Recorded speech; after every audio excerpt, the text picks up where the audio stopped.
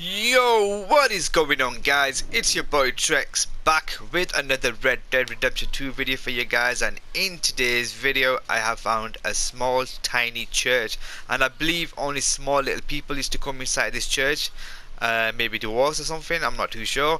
But as soon as you come to this part of the map, all you guys gonna do is stand right over here, and he's gonna tell you to inspect it, and he's gonna put it into his journal. And my horse is in my way, he needs to get out of my way. Oi, come here.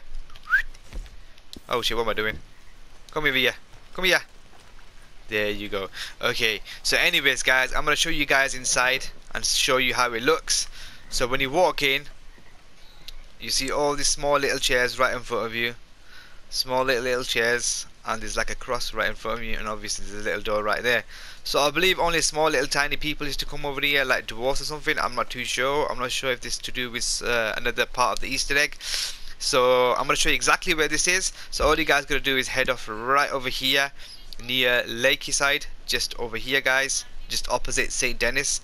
Once you guys get here, and just do what I say, and yeah man, so hope you guys enjoyed this video. Make sure you guys hit the like button, subscribe to this channel. I'll be uploading more Easter eggs in this in my channel, so stay tuned for that, and I'll see you guys in my next video. Peace out lads.